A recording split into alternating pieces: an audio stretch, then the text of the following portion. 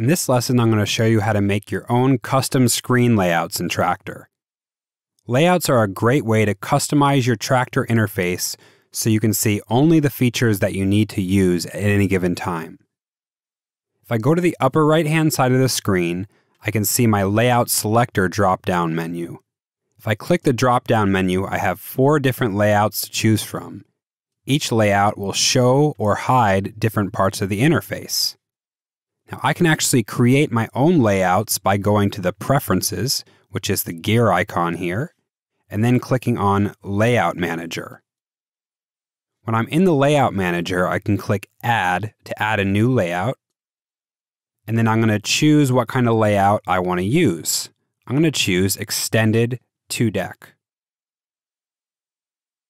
Now if I click on the name Copy of One Extended, I can rename the layout.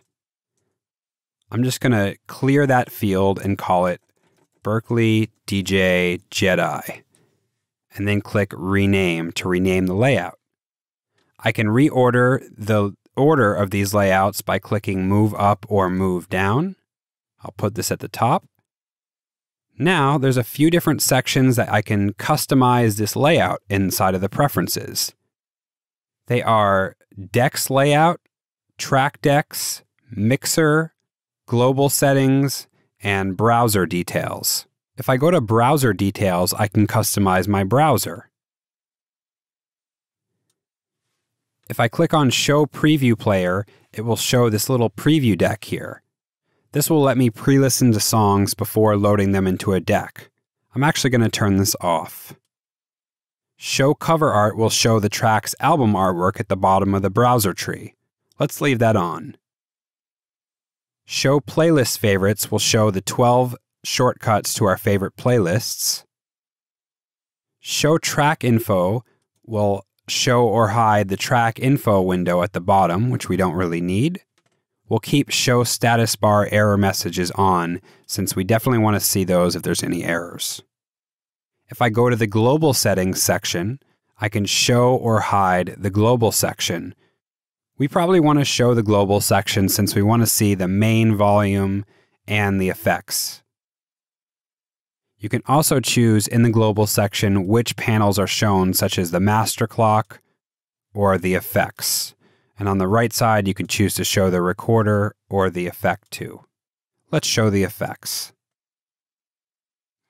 If I go to my Decks layout, I can choose what kind of deck I want the deck to be, such as a track deck or a remix deck. Let's leave them both at track decks. I can then choose what size the deck is. So for example, if I chose Micro, we'll get a very small, narrow waveform. Whereas if I chose Advanced, it will show a full-size deck with all of the deck functions, including this Advanced panel down here. Now the Advanced panel contains our Move, Cue, and Grid functions.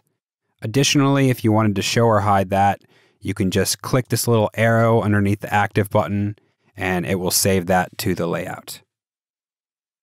Down here in the Tempo Fader section, you can choose whether or not you want to show the tempo of the deck, which we definitely want to see. The Platter Scope section is if you're using timecode vinyl. If I chose Scope, for example, I can actually see the incoming vinyl signal.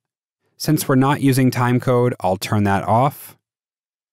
Then down here, we have the Miscellaneous section, which you can customize the deck. So I'm going to load a track into a deck by dragging and dropping it. And you can see how we have this blue waveform here. I can actually change the color. So by default, the color mode is set to ultraviolet, which is blue.